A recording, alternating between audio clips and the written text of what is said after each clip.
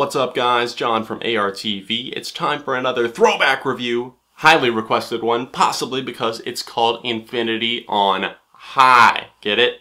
Fall Out Boy album. 2007 is when it was originally released, and I've gotten a ton of requests for it over the years, and I definitely want to dive into it because there's a lot of killer tracks on this LP. If you'd like to help the videos keep flowing right here on this channel, make sure you click the top link in the description down below to donate. That will take you over to my channel. There's a little thing in the top right corner. You can click support and help through there. Fall Out Boy returned with a slightly more adventurous sound with this album in 2007. I can't say that I necessarily expected it, but at the time I didn't really think that much of it either. I had only heard from Under the Cork Tree at that point. Obviously, huge fan of that record. If you would like to see my review of it, the link is down below. That album sold over 2 million copies in the US alone, and they were riding off of the success of that and probably had a lot of weight on their shoulders, and I think that that came out lyrically for Pete Wentz whenever he was penning this album's lyrics. The album kicks off with a small little feature from rapper Jay-Z. That track is called Thriller, features some of the heaviest guitars that you're going to hear on this entire record.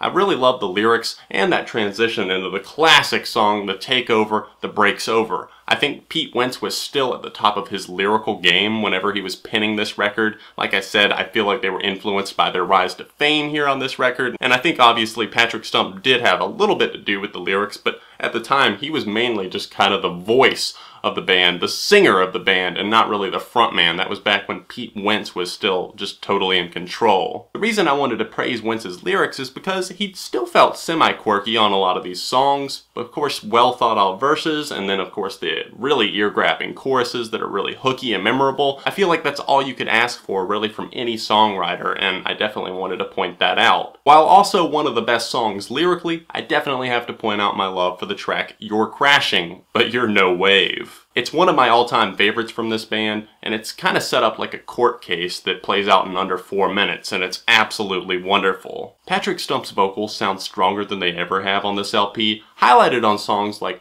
Fame is Worse Than Infamy, and of course, I've Got All This Ringing in My Ears and None on My Fingers. The latter of those really closing out this record and closing up shop quite nicely. The guitars are really prevalent and are still really a major component, probably the most important component to the musicality of this record, with Joe Troman showing off on tracks like I'm Like a Lawyer and of course the Carpal Tunnel of Love. That track in particular has stood out to me and stood the test of time. It was initially one that I felt a little bit conflicted on. I mean, I was probably, what, 15 when Infinity on High came out. I remember buying it for the first time. I was at the mall and I begged my mom to get it because I can't remember what store it was. It irks me, but I cannot remember what store I was at. They were offering it for like $7.99 or something whenever you bought something else in the store, and she did it and I was so excited and I ended up selling my copy of it. And then I finally got another CD copy recently. That was a little bit of a rabbit trail there, sorry. Carpal Tunnel is the song that I usually pick as my favorite song from this LP. Of course, like I mentioned, kind of a rough start with it, but then through the years, probably even a year later, a year after its release is when I really started to love it. I love Pete's screamed vocals on this one. It just feels very enticing, very passionate. Patrick sounds extremely confident and strong on this song in particular. I felt like it was probably his best performance of the entire album. The guitars from Joe Troman are also really memorable, and of course Andy Hurley is killing it on the drums in the background on this one. It's definitely a little bit more of a harder leaning track, while still pop-punk at heart. Obviously, there's some killer pop-leaning singles on this thing. This Ain't a Scene, It's an Arms Race, Thanks for the Memories, and The Takeover, The Break's Over, all being rather large successes for this band. This Ain't a Scene has a super slick guitar and bass combo flowing all throughout, pumping in this sense of confidence and even traces of sarcasm, I feel like, as Andy Hurley kind of adds in those pounding drum beats in the background. This track caught fire and nearly topped the Billboard Hot 100, falling only 1 spot short. I know another song that had that same problem, falling 1 spot short.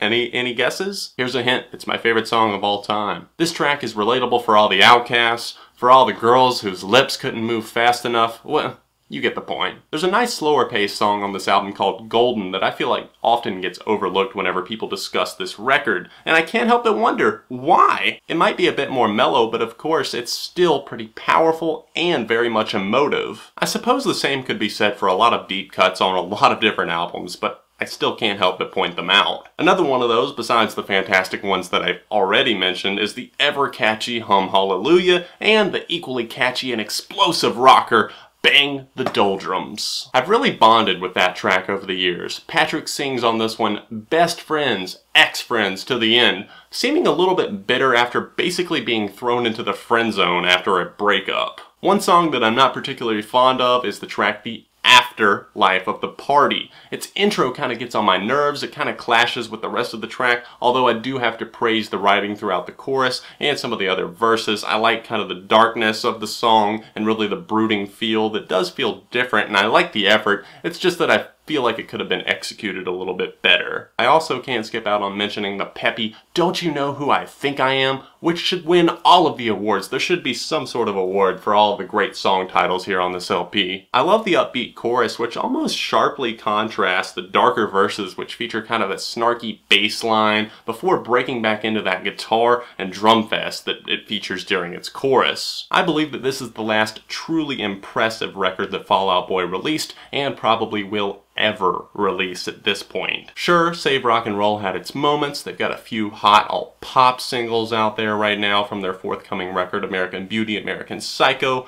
but even those best moments from those records and those singles don't even come close to touching the greatness of their first 3 records, and this one in particular. Infinity on High is a 4.5 out of 5. Woo! Shots fired on that new Fall Out Boy material, I know, but spoiler alert, it's just not that great compared to the old stuff. That's just my opinion though. Let me know your thoughts on this album, Infinity on High, and of course Fall Out Boy in general, in the comment section down below. Hit the like button on this video and make sure you subscribe to the channel so you don't miss out on my future album reviews. And of course, I've got a couple of lists still on the way, like the best and worst things of 2014. It'll be on here and of course on my side channel Beyond ARTV.